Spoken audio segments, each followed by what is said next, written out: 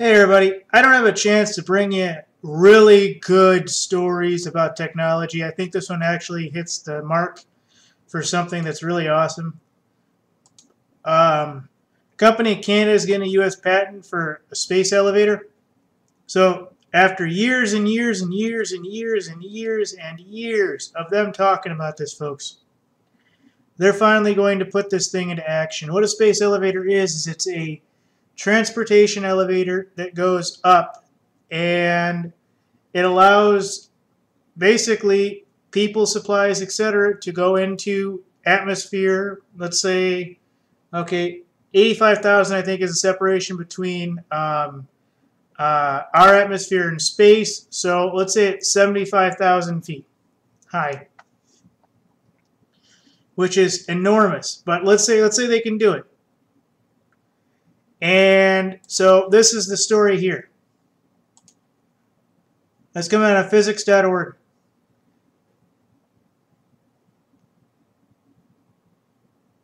All right, so basically, I'm just trying to figure out where this is. So this came out of a Space Elevator Conference 2015, which takes place in Seattle. I'm not going to read any of the major things, but basically they're talking about moving 10 tons of payload and, using gravity loads and everything else to reduce cost. Here we go. Now a Canadian company, Thoth Technology in Ontario, has a patent for a space elevator to access space. It'll reach 20 kilometers or 12 miles above the Earth.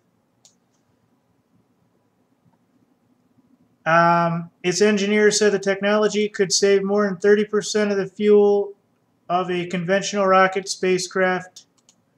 People could be lifted to a level in the atmosphere requiring less force to launch. I'm not seeing the name of the oh, here it is. GCR Global Construction Review News. Oh, that's a news. My bad. Trying to figure out where it says the company name. I know they said Thoth and Thoth Technology in Ontario. I understand that, but they have to have a building company, and I was wondering who their building contractor was, and it's not actually said. All right, so you see this here. The patent does not say the elevator could be scaled to reach 200 kilometers, but that's a little like saying that your bank balance could be scaled to reach $1 billion. It's technically true, but the execution may prove tricky. So basically here, folks, this is a good thing. This is one more step in the right direction. This is going to move Canada into the space race 1,000 times better. I wanted to go into what Thoth was or who he was, because depending on who you talk to, he was either a real guy or he was a legendary deity, but I believe he was a real guy. What he was, more or less, from what I understand, is he was a guy that was like Socrates, like all these others, but like 10,000 years before them, basically in the Egyptian era. He was spotted in several other locations, basically helping out with technology, doing this, doing that.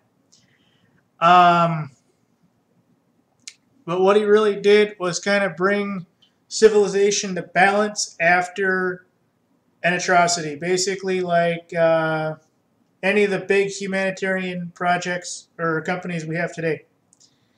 And Thoth actually brought the Egyptians and the various other civilizations to the level of power that they were before initially, they collapsed or whatever.